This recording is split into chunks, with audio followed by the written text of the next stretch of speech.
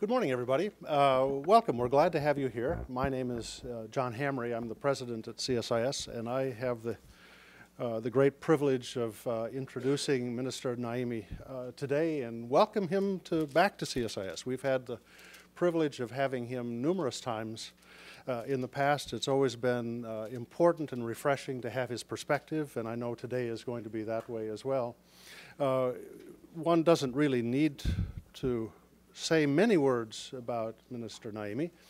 He's the quintessential American success story. Now, of course, the Saudis take credit for him too, but when Minister Naimi, as a young man, came to Lehigh University to take a bachelor's degree in geology, and of course that started him off on a lifelong path of friendship with the United States that's been so powerful, so important in his leadership. Now, I think it's probably urban legend that this is a man who started at the bottom. I think it may say that you began as a production supervisor. I heard that he started off in the mailroom, and actually people saw his talent early and realized the potential for Aramco, where he rose up through the ranks, becoming the CEO of Aramco. And then His Majesty decided that he needed his expertise and judgment leading the ministry. And it has been a remarkable success story since that time. Just a bit beyond this is not just an oil man. This is a man who has a vision about the future for the kingdom and is willing to work every hour. We just had an interesting conversation about the role that he played in creating this remarkable new university KAUST. And it grows out of his vision for the great possibility of the kingdom, tapping into the human talent and resources and needing to nurture that. And this is a man who is really, on behalf of the king, creating a new future for the kingdom. And it's exciting to be with him. It's exciting to have him here.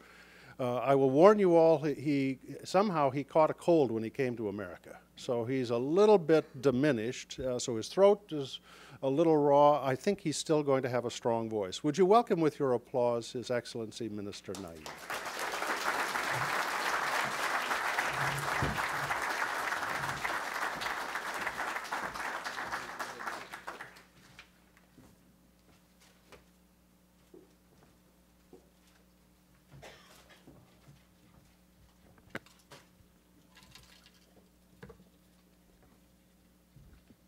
Before I begin my talk, since Dr. Hamry mentioned my career, it's true I started as an office boy with Aramco.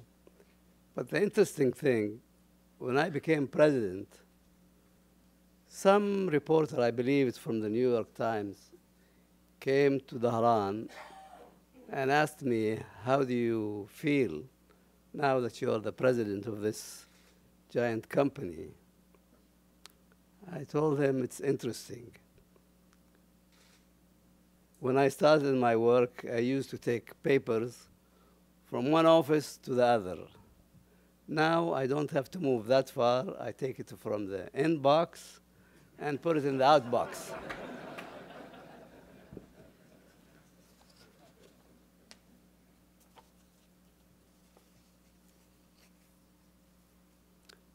Excellencies, distinguished guests, ladies and gentlemen, I would like to thank CSIS for inviting me to speak here in Washington, D.C. today. I first came to the US in 1959 to study at Lehigh University, just up the road in Pennsylvania. There was a hip young Democrat on the scene, a great orator. The Middle East was going through a heady period of political upheaval. It was a time of simmering tensions between the US and a country in Southeast Asia. How times have changed. Ladies and gentlemen, I'm here today to talk about the one constant in all our lives, energy. Fossil fuels are our most enduring energy source. They are the driving force of economic development in the US, Saudi Arabia, and for much of the developed and developing world. The global oil business creates jobs, supports manufacturing, powers transportation, fuels innovation, and boosts economic progress. It has helped the US become the leading global power and enabled Saudi Arabia to become one of the G20 nations.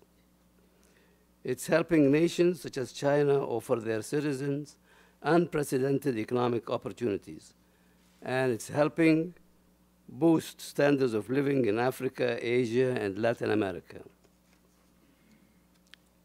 Now, fossil fuels are the energy source that have truly endured. They have the capacity to sustain us well into the future. And I am pleased to see that here in the US, there is a renewed faith in their longevity. Wind and other relatively expensive alternatives will also be part of the mix. But in terms of cost, reliability, and effectiveness, fossil fuels stand alone. The final step, of course, will be devising a way of diminishing the negative side effects that burning fossil fuels have on the environment. And I know how sensitive this subject of the environment is here. I remain confident that if enough resources and brainpower are invested, even this can be overcome.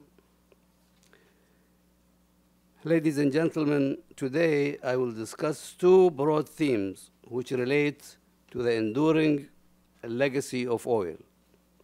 First, I will look at the implication of the current US energy renaissance. I will then share with you my thoughts on energy and economic developments in Saudi Arabia. Let me begin by addressing the changing US energy scene. Just a few years ago, a vocal body of expert opinion was categorical that the world was running out of oil. And I remember that in 2009 I was here when peak oil was really at the peak.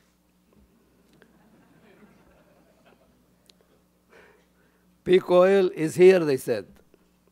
The age of oil is over, they said. I haven't heard much from them lately.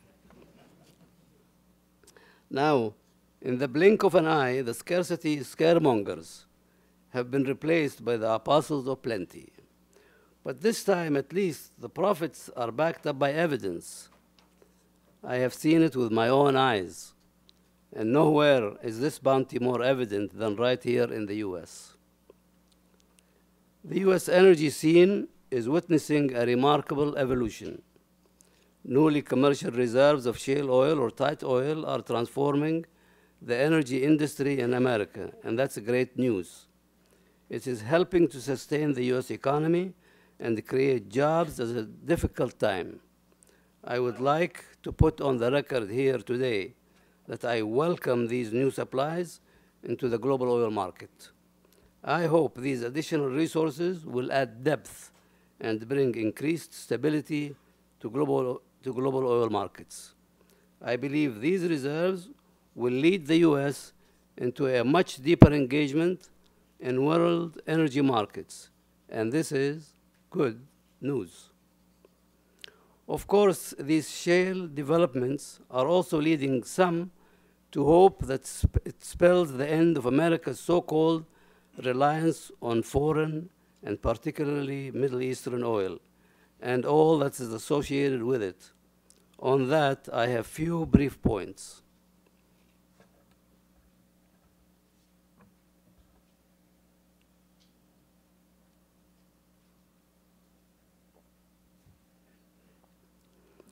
First, I note Middle East oil exports to America, especially from Saudi Arabia, were higher in 2012 than any time since the US tight oil production began soaring in 2009. The United States is and will remain a major energy consumer. It will continue to meet domestic demand by utilizing a range of different sources, including from the Middle East. This is simply sound economics. Second, I believe this talk of ending reliance is a naive, a rather simplistic view. It seems to conflate, on the one hand, US foreign policy, and on the other, US energy policy. Talk of energy independence fails to recognize the interconnected nature of global global energy markets. If you take crude and all liquid products together, the US is the third largest exporter in the world after Saudi Arabia and Russia. And I was really surprised to know that. We are all part of a global market, and no country is truly energy independent. So just as I didn't buy into the peak oil theories, I do not go along with the opinion that increasing US liquid production means the United States could and should detach itself from international affairs. I don't believe that is in anyone's best interest, and I don't think it will happen. In fact, perhaps the question is not how the US can achieve energy independence, but to what degree it will in the future be prepared to export its oil and gas supplies. Third, I believe that history shows, and real US energy experts understand, that in times of stress, Saudi Arabia has repeatedly acted to make up for any supply shortfalls. This was true after Hurricane Katrina, following labor disputes in Venezuela, and in the wake of the uprising in Libya. Since 2009, Saudi Arabia has carried a spare capacity of between 2.5 and 3.5 million barrels. These investment decisions on this scale would not usually have been taken, particularly when set against the challenging global economic situation. But it was necessary, and it proved wise. Only Saudi Arabia has the capacity and ability to take steps such as these. And we have never failed in our commitment to global energy market stability. Saudi Arabia's sensible oil policy does not stop at simply turning on the taps when the US or others need more supplies. In 2012, I came out and called for lower oil prices. That's right. I stressed to the media and others that supply fears were unfounded and that the current prices were not a true reflection of supply-demand fundamentals. Through this effort and other factors, prices did come down. Our number one interest is a well-balanced oil market which leads to a healthy global economy. The objective of Saudi Arabia's oil policy is not high prices at any cost. Lastly, the rhetoric on reliance fails to properly recognize the importance of the partnership between the US and Saudi Arabia. We have a shared history and close bonds which began with oil, but they go far deeper than a simple consumer-producer relationship. We are allies in more than just oil.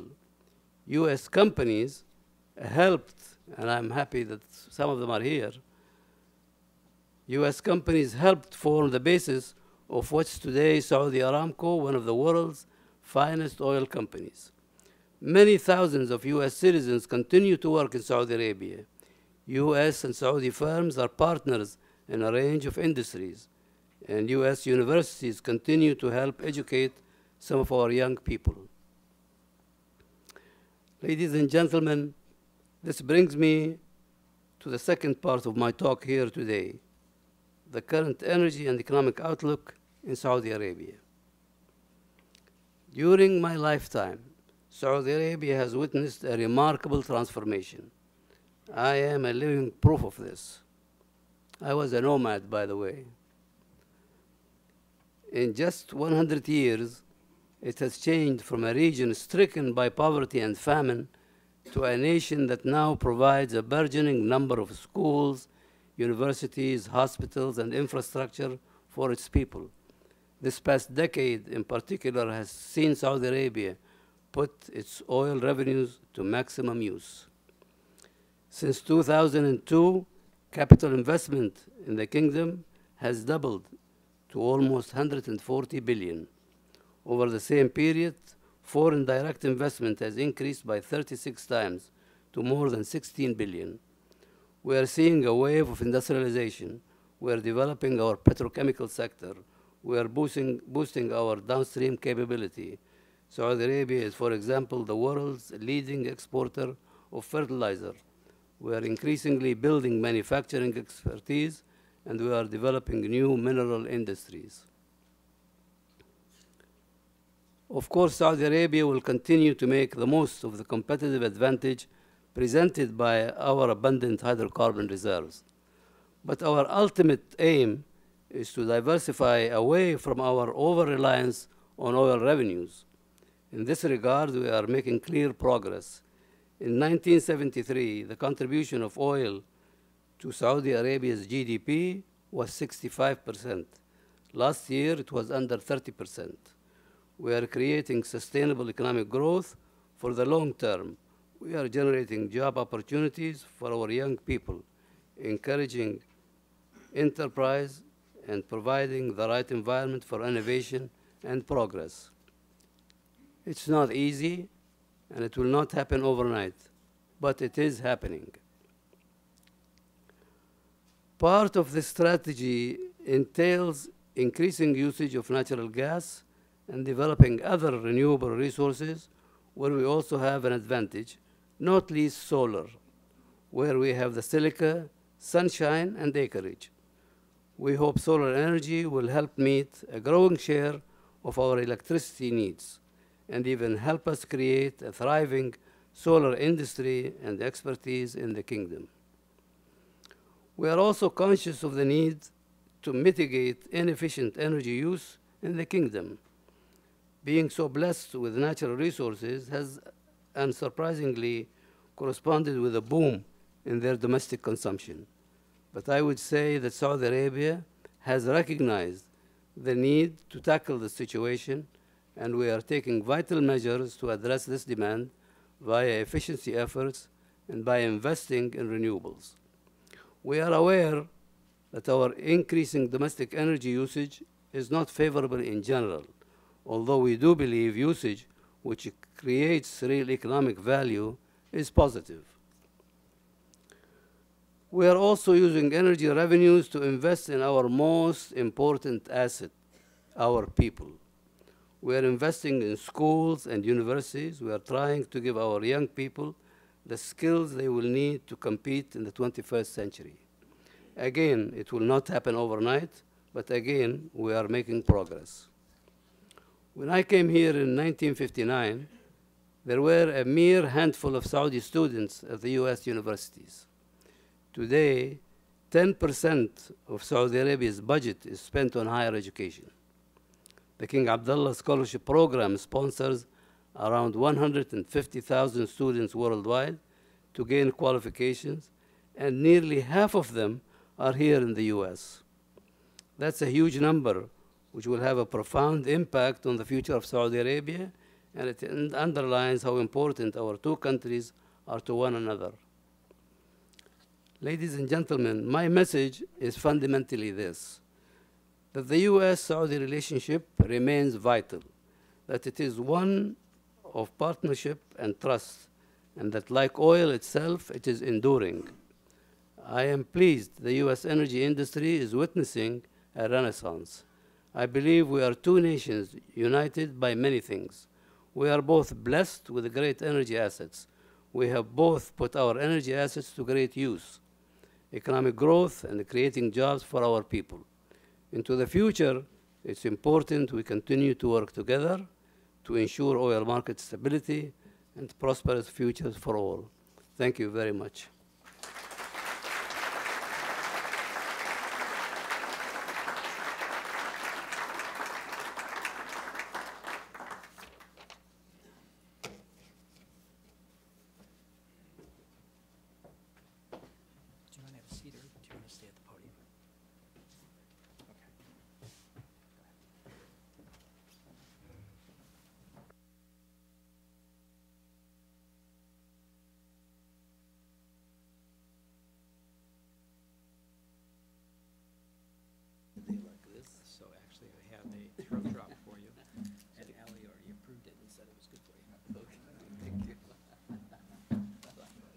So thank you, Mr. Minister, and thank you all for coming this morning. I'm particularly pleased and honored that General Scowcroft and Dr. Schlesinger are here as well.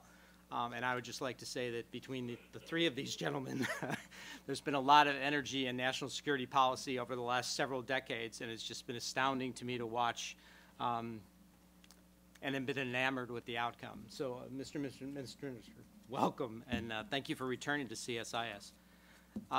As Sarah indicated earlier, we've asked for questions. I've already got a couple of them here, and so if that's okay, we'll read them this way. One of the prerequisites, of course, was to write legibly, because if we can't read them, we can't ask them, which is always helpful. And then the minister has already told me that he will invoke the prerogative. If he doesn't like the question, we may not get a full answer, and that certainly is prerogative. And the first one I have to start with, we talked about your long career upstairs and all that you've seen in terms of oil markets, the decline in 1986, how prices dropped in the 90s. For most of the 90s, we saw $20 to $30 oil, and then as demand picked up, and I recall when I was in the kingdom with you in 2004, we talked about the rise of China and the demand numbers, and then the volatility that we've seen forward. So I know you spent a lot of time in your remarks looking forward, but if you could just look back for a second, because you've had an extremely unique perspective and long-term perspective. When you look at what's happening in the world now and you compare it to what you've seen, how would you characterize the changes going on?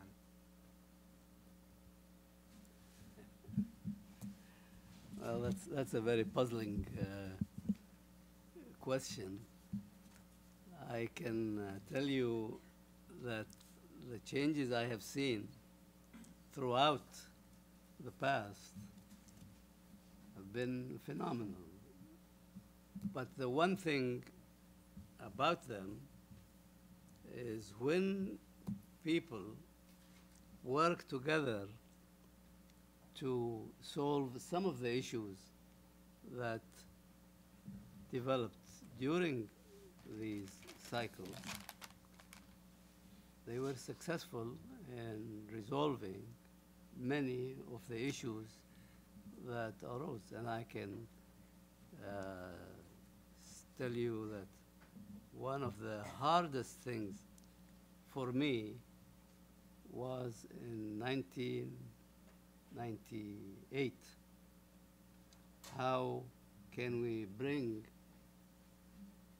the producers and consumers together to stabilize the market? The prices were plummeting down almost to $9 a barrel. And I'm sure neither the consumers nor the producers were happy, particularly the oil companies, because their profits also dwindled. So there was a lot of effort to bring especially the consumers. And that's how, although people were talking about the South and North, and there was a lot of dialogue between producers and consumers, there was really not much coming out of it.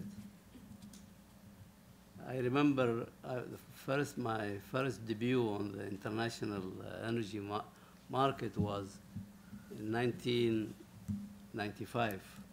It was just 2 months after I was appointed Minister of Petroleum and Mineral Resources of Saudi Arabia. And I went to Venezuela for the so-called producer-consumer dialogue. I noticed that everybody got up, spoke, and sat down. There was no dialogue. It was duologue. So when we met in 1998, there was a minister, a lady minister from Norway. We put our efforts together. I told her, you know, this is no way this consumer-producer dialogue is going to work unless we change the format. And we did, and now we have forum, an international energy forum with 99 nations participating, doing well. I think I have answered, I hope. Yeah, absolutely. You've talked about two things consistently. One has been demand certainty, and then the other is the role of technology that you already touched on. When you look out at demand growth, with all the supply increments that potentially can come on, do you see strong growth in the oil and gas sector going forward? And if so, from where? Predominantly Asia, but also Saudi Arabia. I mean, you are asking an oil man. Yes. That was a softball question, we call it. That's good. That's good. And I also got a note here to remind you all that we were never peak oil people, which I'm actually pleased to talk about. Can you speak a little bit about Manifa and talk about it? It's just a phenomenal project. As we were discussing upstairs, John and I were out there in February. It's 26 artificial islands with production coming on as early as the middle of this year. But what's the forecast for that? I am looking for if there's anybody from our upstream group here. Well, you know, Manifa is a great example of what technology can do. You know, Manifa was discovered a long time ago, and I remember when I was superintendent of production of the so-called northern area, we were producing Manifa at around 50,000 barrels per day. Lousy crude, then we thought, and nobody really cared for it, so we shut it down. It's a huge field, so we closed it. And as now, I think it was April that the field was brought on. I think they will reach 500,000 by June or July. They are producing now around 200,000. And by mid-year next year, they will be at 900,000 barrels per day. But it is an example of what technology can do. The field is not in very deep water. It's in very shallow water. So a decision had to be made. How are we going to develop this field? Should we use jackups, or should we use just normal drilling rigs? So they built these nice islands, and they made big wells. Actually, I think the production string is something like 7 inches instead of the normal 3.5 tubing. So, I mean, that's the beauty of faith in technology. Have your faith in technology. This oil and gas business will be with us for many, many years. But Manifa is an example of what Aramco can do and will do by emphasizing high tech, doing a lot of research, both upstream and downstream, but mainly upstream. And we will see a lot of developments like that. Thank you. And staying on the technology piece, shale gas in the kingdom. Well, we know we have shale gas.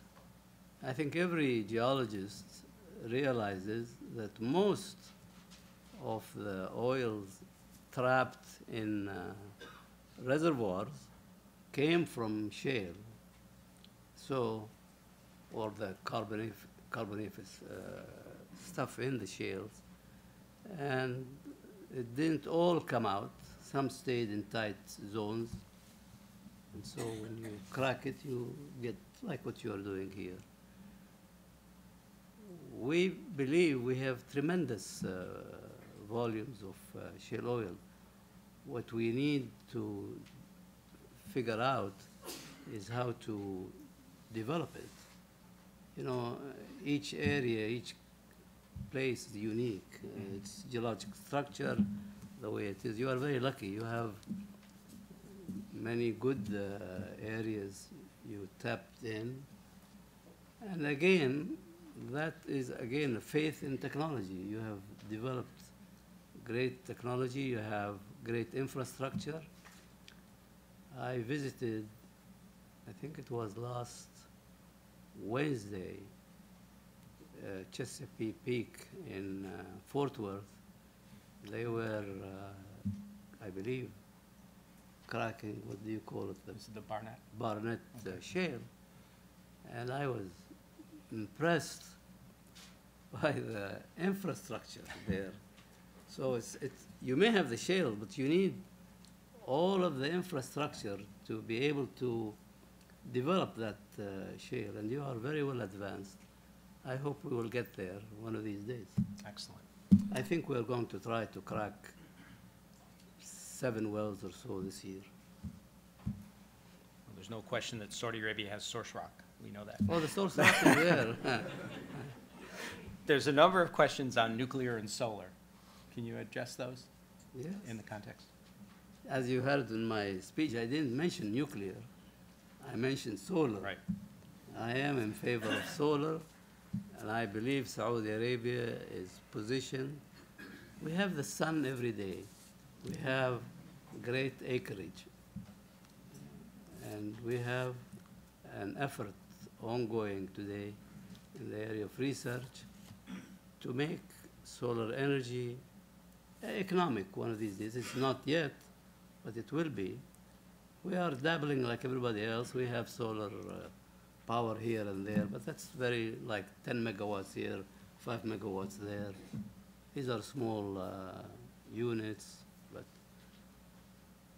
maybe I will repeat what I said earlier in our private discussions. When we were building King Abdullah University of Science and Technology, of course, we established a great solar energy center. And when I met the director, I gave him a challenge for the future. I told him Saudi Arabia is exporting about 7 million barrels per day. Please convert that into BTUs, and I want to see Saudi Arabia producing that much BTUs from solar and exporting solar energy. So he has a challenge. He's Ambitious target. ambitious target. That will stretch him a little bit. Saudi Arabia and China. We had a little discussion upstairs about the geopolitics when you look at new demand centers and they look at supply sources that are secure. The relationship going forward between particularly Saudi Arabia, but all of the Middle East and Asia and India, China and India, how does that play? Well, you know, I think consuming nations realize how reliable Saudi Arabia as a supplier of fossil fuels. And so China is today a major consumer of Saudi oil. I believe we sell them around 1 million barrels. But about 70% today of our exports go to Asia, not only to China, but India, Korea, Japan. And we have big interests in both China, Korea, and Japan. We're also supplying India, Indonesia, Thailand, name it in Asia. We are a major player. Remember, before, we were a major supplier to North America and Europe. Right. But things have changed Right. for different reasons. You are now blessed with a lot of shale oil and shale gas. It's great. But as I said, we have supplied you in 2012 more than And we the high did volume, yes. before that. So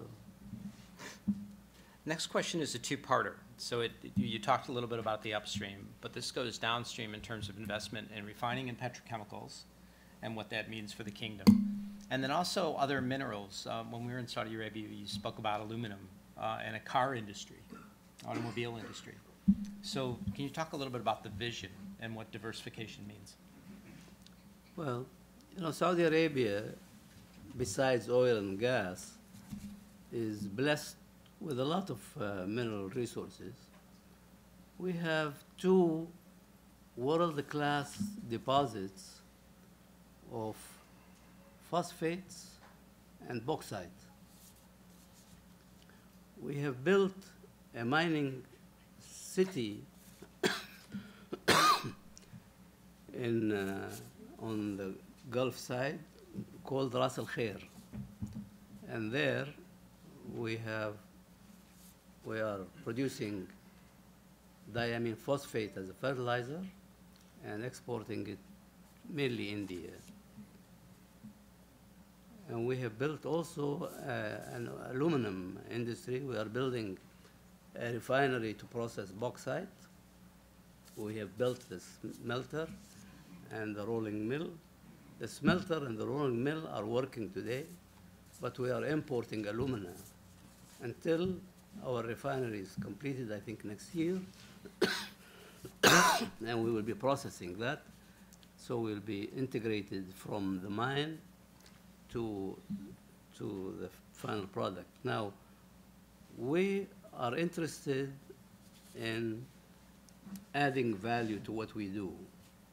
So we will be taking what comes out of the rolling mill and making products that a secondary industry can take and produce consumer goods, aluminum, for instance, parts for cars and so forth. And I believe we are negotiating, I think it's Tata, where hopefully they will build a manufacturing car facility. I think it's Range Rover or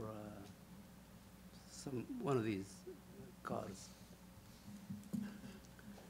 Now, in the petrochemical area, now there is another project which we are developing. It's about an $8 billion project in the north. It's called King Abdullah Promise for the North. And again, it takes phosphate and and converts it to phosphoric acid, and then take the phosphoric acid and develop small industries there. So that's an area. We are looking at silica. We have both quartzites and pure silica, about 99.9 silica, plenty of silica. I believe, and I have to convince investors, that we can build a totally integrated system by taking silica, making polysilicon, making these panels, and going until we generate power. Now, hopefully that will be totally integrated from the mine to a power plant. We have other minerals in the country, gold, copper, zinc, and so forth. That's being developed by the private sector. The whole purpose is to really diversify the economy. We need to reduce the government budget from reliance on oil. Now, that doesn't mean we are not going to exploit oil. We are going to exploit oil to the nth degree. But we want to take that revenue and not use it all for government.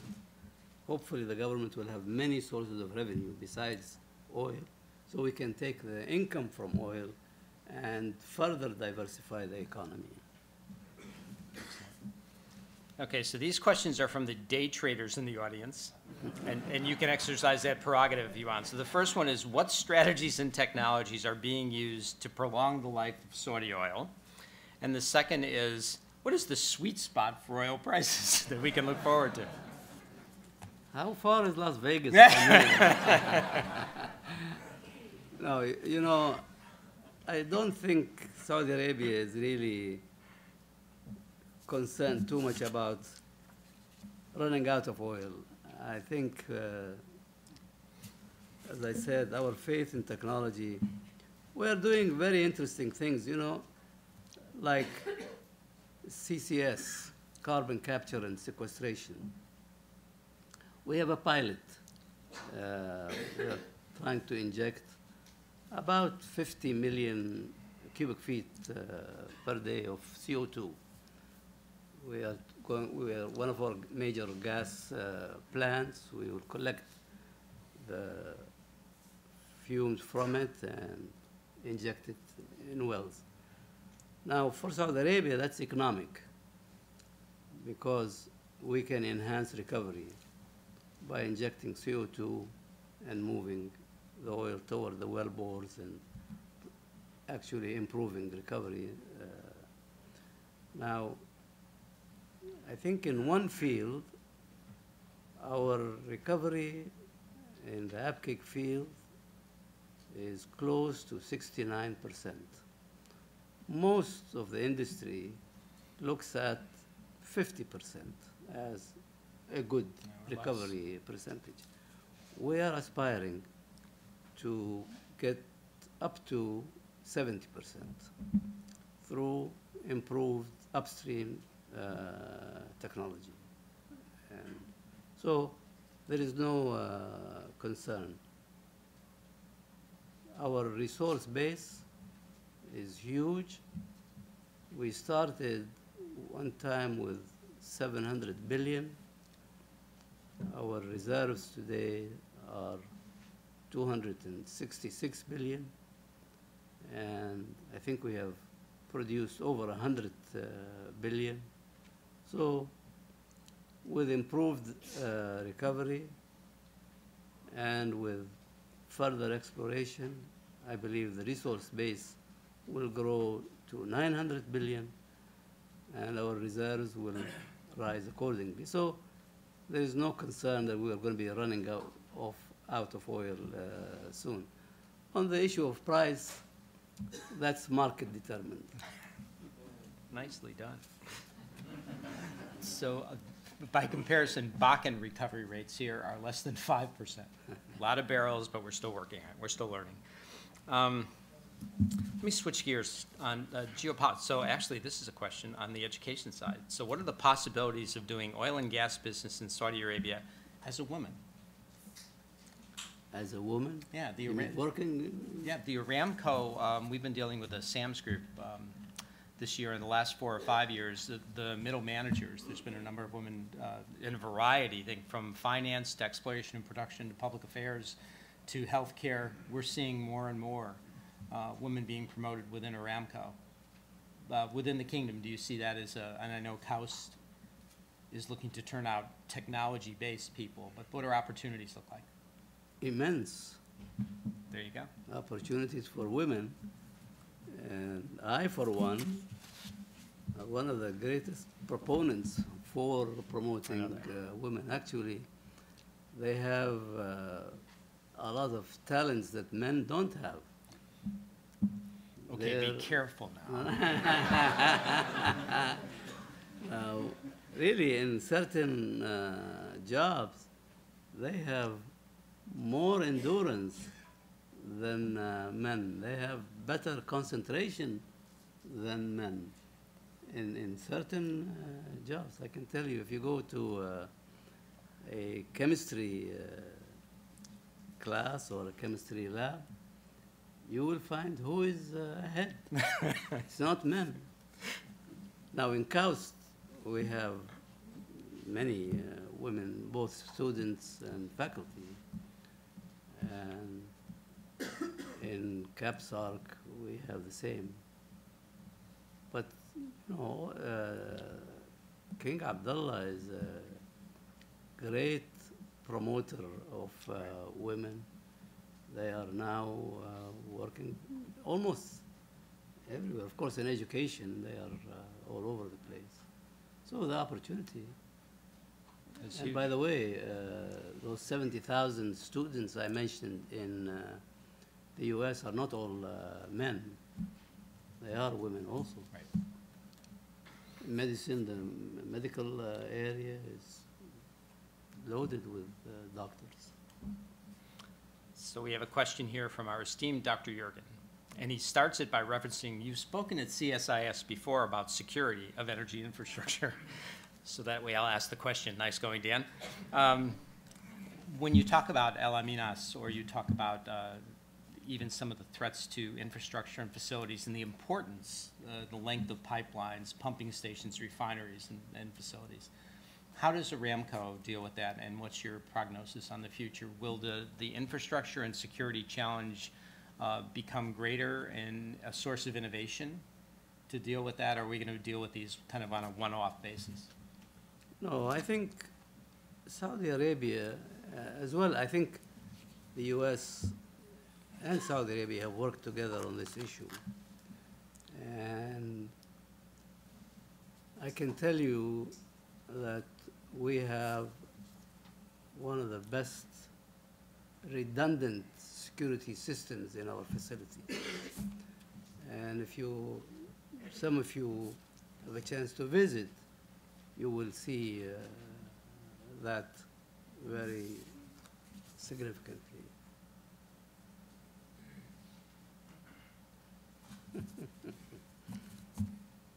Up to you.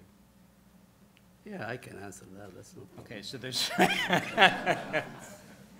I asked the minister what he was getting me for my birthday. No, so the question was, Prince Turki Al Faisal yesterday, I believe at Harvard, made a comment about 15 million barrel a day Saudi capacity and production levels by 2020, and we had a kind of an interesting discussion upstairs on that earlier. And Mr. Minister, I'll ask you to elaborate.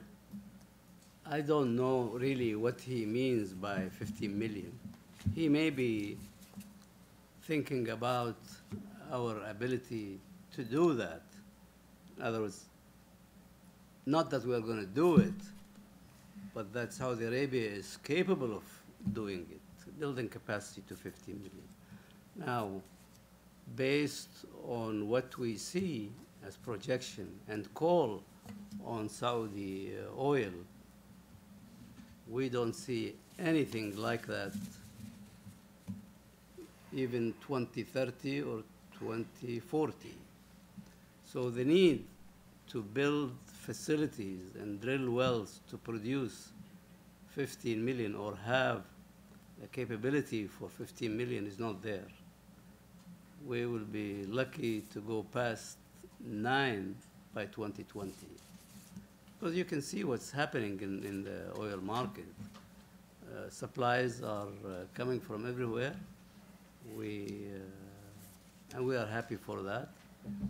It's coming from all over, US, Iraq, the Caspian area, Brazil, now Africa. So from everywhere. And a lot of liquids are coming besides oil. You know, when you produce a lot of gas, you also produce a lot of NGLs. So that also feeds into the refineries and satisfies the oil demand. So we don't really see a need to build capacity to beyond what we have today. We have 12.5 million barrel per day capacity. At the production level we are idling at today, around 9 million. We have between 2.5 and 3.5 million barrels per day spare capacity. So we really don't need to even think about 15 million. But I believe he may have meant that Saudi Arabia, based on its reserves, are certainly capable of producing, if called upon one of these days, 15 million. But realistically, and based on all projections that I have seen, including ours, there is no call on us to go past 11, 11.5 by 2030 or 2040. So I don't think he means we're going to build capacity by 2020. I think he means probably, and I normally don't comment on other people's statements, but I think because where he is and what he knows about the kingdom, and he has been in a very key positions, I think what he means is he's talking in the US, and he's trying to convince his audience that Saudi Arabia is capable of producing, if called upon, 15 million barrels per day. But we have no plans, nothing like that today, nor do I see it. When we look out at the future on the oil side, we've distinguished between, it used to be natural gas and oil, and now we have this liquid, so we view it as kind of a continuum. The liquids situation in the United States is developing infrastructure on its own and new demand markets and petrochemicals, and in some ways it helps refinery, and in some ways now it's being pulled back to compete directly with refineries as a fuel. This natural gas liquids, are we looking at a separate market for liquids or continued integration?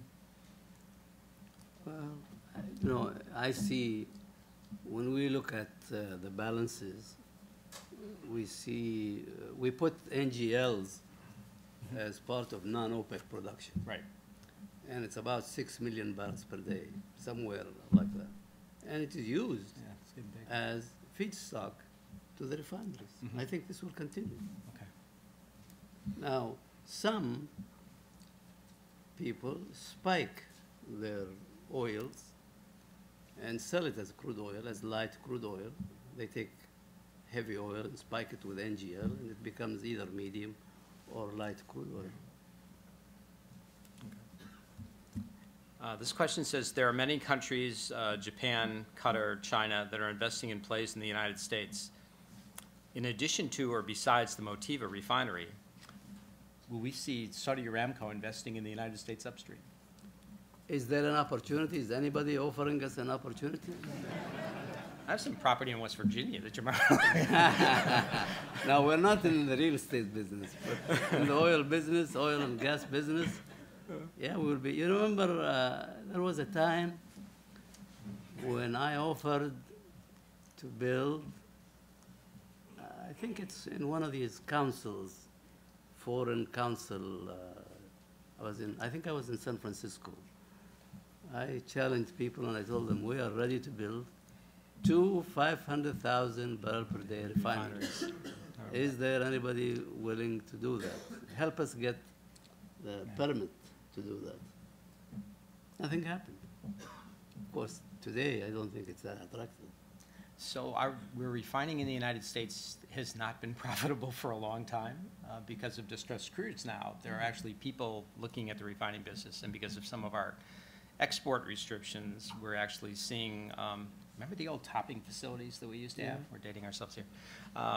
Light oil topping facilities that you can export condensate under licenses. So they're building refineries for export, and then we'll use the rest of the crude for the system. So our market is changing. It's a dynamic market. Frank, are you suggesting we should build topping refineries in the No, no, we went through that in the 80s, and we rationalized and downsized, but my goodness. Wow, so this is a great question. When you start looking at, we always talk about black swans and discontinuities. There are things like the shale gas revolution that we couldn't have foreseen, and it was a combination of price and technology and access that allowed this to take off and happen so fast, accelerated change. Is there anything that you can see on the horizon? When we were in Saudi Arabia last time, they talked about reservoir robots, right? The technology is changing so much that you see as a breakthrough technology or a change that will impact the dynamics of this market? Well, the only thing I can say is technology will not stop evolving, and technology will pleasantly surprise us. So it's there. All we have to do is use it and develop it. And I think we'll be happy with it. Okay. But black swans are there. I read the book, Black Swans. I found it one of the hardest books to read. Wait for the movie. And it's written by an Arab. Yeah. So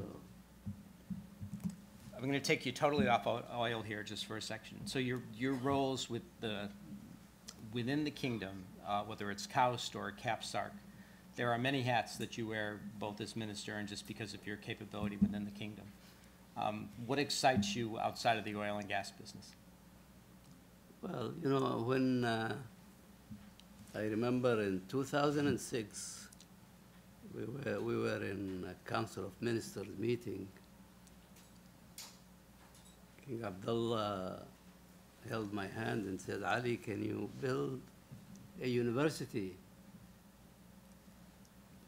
I said, Your Majesty, we have built, I mean, Saudi Aramco has built a lot of refineries, gas plants, pipelines, some housing, but universities, no. But we can if you want. We did. And you did. Aramco, Saudi Aramco built a great university structure-wise. Now, he also asked me to be the chairman of the board of trustees. Again, I told him, Your Majesty, I know nothing about academia. I only remember being a college student long time ago. That's all I know about academia. So he said, yeah, you will do, it's okay. Here I am. I'm now, one great thing happened to me is associating with all these presidents of universities. Our board of trustees has a number of presidents of universities. Alice Cass from Lehigh, Shirley Tillman from Princeton, and who else? Anyway, they are either presidents or ex-presidents of and so the vision of King Abdullah is for that university is amazing. The university is supposed to do three things. One, develop science. It's a teaching and research university. The second thing is do research, practical research. And then the third thing is take the product of this research and convert it into an industry. And that's happening today. And it's going to progress well. Now, the students that enroll in that university are really very talented students. We select them worldwide. In Saudi Arabia, we go to high schools and pick the talent from there. We sponsor them in accordance with King Abdullah scholarship program to universities that KAUST chooses, like MIT, Harvard, Stanford, Oxford, Cambridge, and so forth. And they go for 4 years or 5 years, or however it takes them to finish their Bachelor of Science, and enroll in KAUST. Now, for expatriates, we go worldwide and pick the best. And really, one thing I learned how tough it is to entice talent to come to your university. Because the student that comes to do graduate work in KAUST has already 3 or 4 acceptances from the finest universities in the world. And that's tough. And the good thing is when they come there, we invite them to come and see the campus and see the resources, the labs, research labs, and so forth. Then they really get interested and come. It's a whole community. It's a beautiful facility. Great faculty. We again hire the best. We just hired for president. Our current president is retiring, And we were very lucky to get the president of Caltech, John Liu, and he will be with us next July. So everybody is wondering, what did we do to entice such a great president? Well, he came and saw the charter of the university, the objective of King Abdullah, and saw the facilities, and immediately developed the passion for it. So we're lucky. But we have great faculty at the university. They're small. We have about 120. We like to be at 220 and about 2,000 students. That's all. No undergraduate. It's mainly graduate research university. And CAPSARC is a policy research with energy on one side and environment on the other, because we are involved heavily in environmental issues worldwide. We are a participant in all the dialogues, and we want to contribute to the betterment of the environment. That's why we are injecting CO2, testing it. We hope the world will see a benefit in doing that, and they can do that. So we can continue using fossil fuels and save the environment. That's what we call a twofer. Mr. Minister, I had promised you that given your throat and situation, that I wouldn't belabor this beyond this. Has been extraordinary that you've given us this much time. Your career, your thoughtful and calming voice in oil markets has been astounding over many decades, and we appreciate all that you have done. We also appreciate the fact that you've been such a good and trusted friend for CSIS and many of us personally. And if you'll all join me in thanking Minister Naimi, and we welcome you back here anytime you can. Thank you.